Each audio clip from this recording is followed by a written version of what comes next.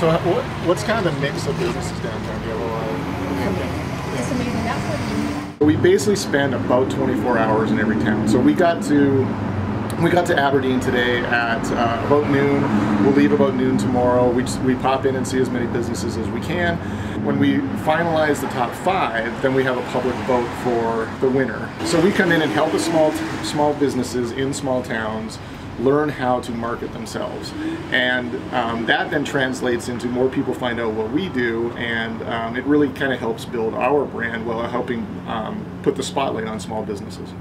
It's a bigger community than I was expecting. It's very spread out, but you know, it's great. You know, everybody's been really friendly so far. The businesses that we've dropped into have been very welcoming. You know, we're just really enjoying it so far. You know, every small business is a little bit different. What we see, you know, just looking in the little bit of time we've been in Aberdeen, you've got great facades downtown, but maybe some things need to be, you know, updated a little bit. Some new awnings, maybe some.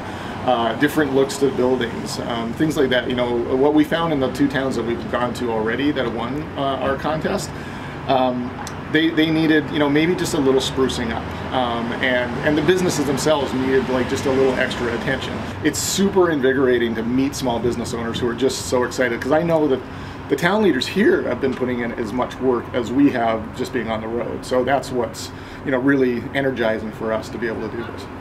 The real win in all of this is, win or lose, these 10 communities start thinking differently about how they come together, how their business community comes together, and how they start sharing what's great about their community itself. We found last year Red Wing, Minnesota finished in 2nd in the contest.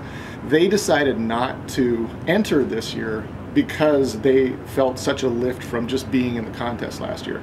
So their whole downtown is full now because they took the momentum that they started with the small business revolution and put it into talking about how do we make our downtown better. And that's what we really are trying to do. It's all about a movement of celebrating small businesses.